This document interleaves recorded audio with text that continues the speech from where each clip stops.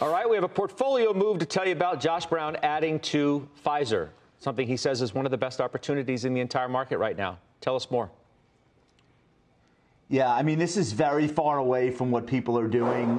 This stock is on the 52-week low list. It's actually at a 11-year low. We haven't seen it trade at these prices since December of 2013. What's happening here, in my view, is very simple. There's just no great near-term catalyst for this stock, and as a result, people are coming out of it and looking for other things to do that might be more rewarding in the shorter term. And from my perspective, that sets this up perfectly because I'm looking to be an investor here. I'm not looking for any kind of short-term pop in the stock. I don't even know if I'm done buying it yet, but I added to my position by about 50% yesterday as it was making a new 52-week low. The people that watch this stock, this show, know that I'm usually looking for stocks that are closer to a 52-week high and are exhibiting strength. But I think that this is a very special situation. COVID just absolutely wrecked this company. They went all in on Paxlovid and on the vaccines. Then the disease became endemic. Nobody needs the pills. Nobody cares about the shots. And their revenue was just demolished. That's the thing, though. That's why the stock's in a 60% drawdown, paying almost 6.5% dividend yield. And they made an acquisition of Seagen, which I think is going to have huge potential in the coming years for oncology drugs. So this is a stock that's been around, a company that's been around for 175 years.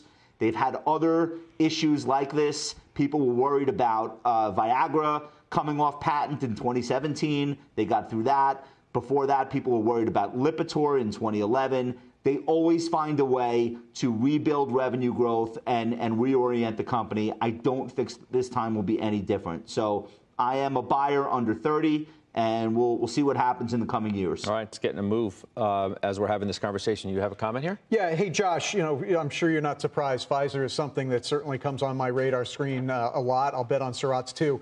I see what you're seeing. I agree with the fundamental picture. I think you're going to make money. The thing that's holding me back is that dividend yield. That's a lot of their free cash flow that they're paying off in dividends. Does that leave them enough for R&D? Are you worried that maybe that high yield is signaling that it's too high? I'm really glad you asked that question. In a series of recent presentations, not only have they committed to substantial R&D, but in addition, last year they froze the buyback. So this used to be a dividend plus buyback story, shrinking the float. They stopped doing that. The Seagen acquisition is massive, very expensive. They're going to have to deleverage the balance sheet to get back to buybacks. But I do believe they'll continue the dividend, and then I think they'll add this new leg to the story when it's appropriate, going back to buybacks. And if you look at the history of shareholder return here, they've done a really good job historically with that capital allocation decision. So I think they can do all of these things at once. I don't think the street is really giving them that much credit that they will. So maybe that's why there's an opportunity if I end up being right. All right. Well, as we said, stock's on the move, and we'll continue to watch it from negative or flat line to a nice little move by about 1%.